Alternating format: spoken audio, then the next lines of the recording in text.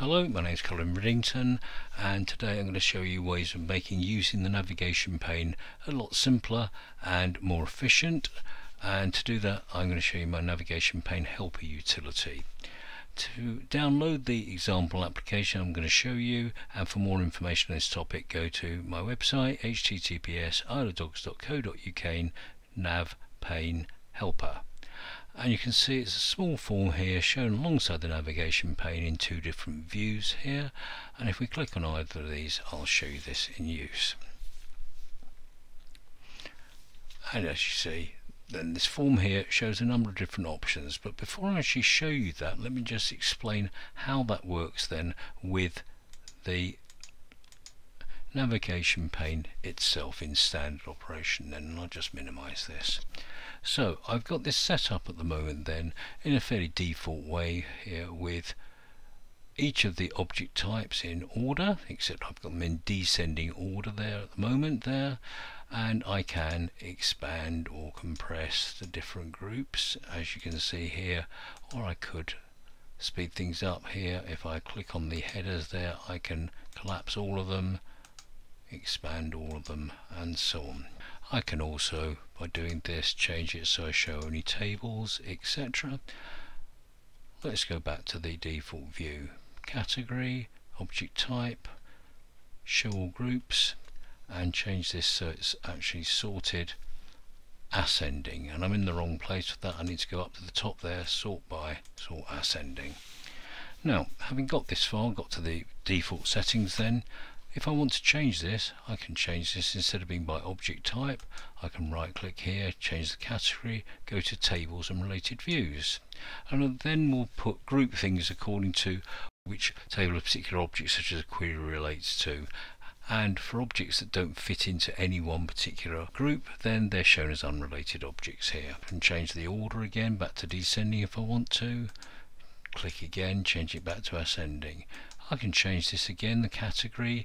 I've already used object type and tables and views. I can change that to created date. Not very useful in this case because I recreated all of these objects with a new database on Wednesday, so hence they're shown on the same heading there. But I can change this now to sort by modified date, and I've still got no change there at the moment. Let's go back to category and to object type, and now you can see if I now sort this by created date, it will change the order and so on. I can go up here, I can go to navigation options, turn on the system objects, and system tables show there, show on the hidden objects. In this case they're just hidden system tables, and a few more up here. I can turn on and off the search bar. Access also gives you three different view by options. The default is called a list, and that's the one you can see here, every item just shown on one line. If we change to view by, you can see we can also have icon view, where we get a larger view and therefore a smaller number of items shown, but you can more clearly see the difference in type between different objects, update query, select query, and so on. And the third view, details, it takes up more space still, but you can see the date created, the date modified, and if you have added it, which I only have for a small number of objects here, a description as well. Now I've only shown you a small number of the different options here, but you can see that although there's a lot of power here, it can be quite a lot of clicks to actually show those. Let's now show you the Navigation Pane Helper application. For each of the different things I can do here, I've got these listed in different sections in here with some toggle buttons to show you the different options there.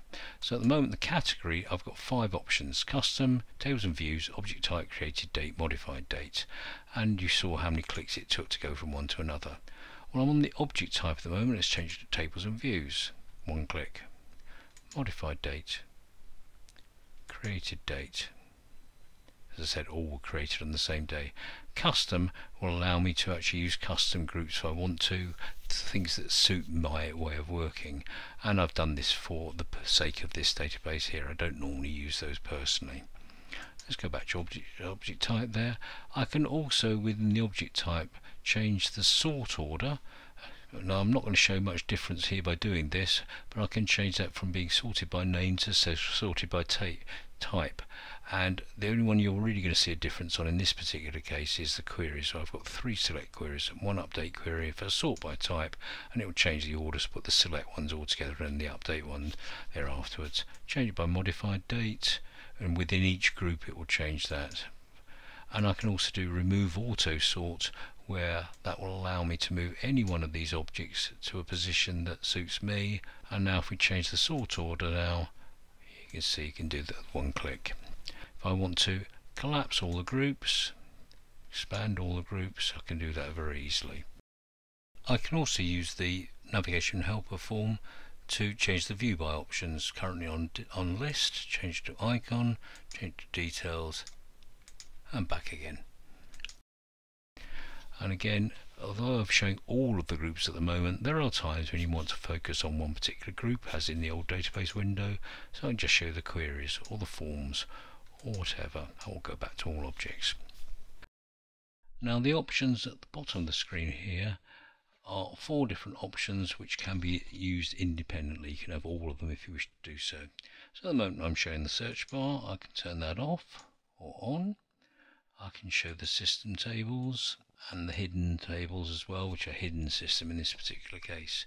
There is also a lock nav pane option, and if I right click on any one of these objects here, you can see you've got a long list of things that you can do with this, most of which are actually available at the moment. So there's a few things here which are disabled because there's no link table. If I now click on the lock nav pane button and right click again, you will see some additional items have been disabled. In this particular case, you can no longer rename, hide or delete objects. You can still do an awful lot with them though, import, export and so on. So it's a slightly misleading name, but that's what Access calls it. Let's just turn these off again. And the last thing that I haven't shown you so far is that the navigation pane is normally a large enough width so you can see all the objects. You can expand and reduce the width of that if you want to do so, and this form will automatically line up alongside there. If I want though, I can actually change that so it's the minimum width there, so you can see the objects there. You can expand that again and so on. Let's just turn it back to minimize. You can also hide it completely. The advantage of this is you can get it back on 1 click. Now I think that's shown you just about all there is here. As you can see, it's replicating the functionality of the navigation pane but with fewer clicks. The only thing to say is if you decide to use this form, it's best if you do all of the changes within the form or all of the changes within the navigation pane itself. If you mix and match, you can get things out of synchronization. Thanks ever so much for watching. If you found it useful, I'll be very grateful if you would add a like and leave a comment on YouTube. Also, do subscribe. You'll then be notified whenever anything new is uploaded, typically about once a week or so. And I'd be very grateful for any topics you can suggest for future videos I might do in this series.